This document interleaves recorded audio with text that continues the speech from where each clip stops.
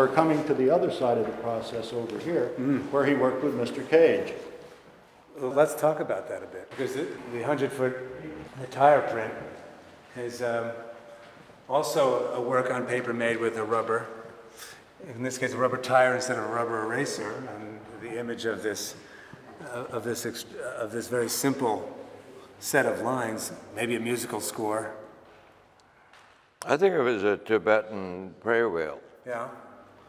When I looked at it set up this way, I also thought it looked like a Torah. But can you talk a bit about the process of making this itself? I was living on Fulton Street, and I hadn't gotten into making prints yet, but Fulton Street is almost empty of any kind of traffic on the weekends. So I got some typewriter paper and glued them all together with, you know, like that stuff you have in school that you eat. The mucilage, yeah. And glued them all together, and this is how many sheets came in. I think it's about 20 feet, actually, came to be. And then I called John and asked him, you know, like if he could come down on the weekend, and had some black house paint, which is what I was working with, the paint store across the street, and he drove down in his Model A.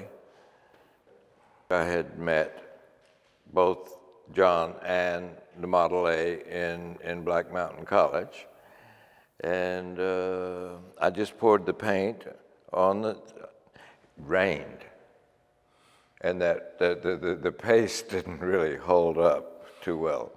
You know, I salvaged it all, but anyway, it didn't have to rain. And so I poured it, and I told John to really, I poured it in front and told him to drive just as straight as he could, you know, be careful, so keep going straight, you know. And John was fascinated by the fact that we were doing this, and he did a good job.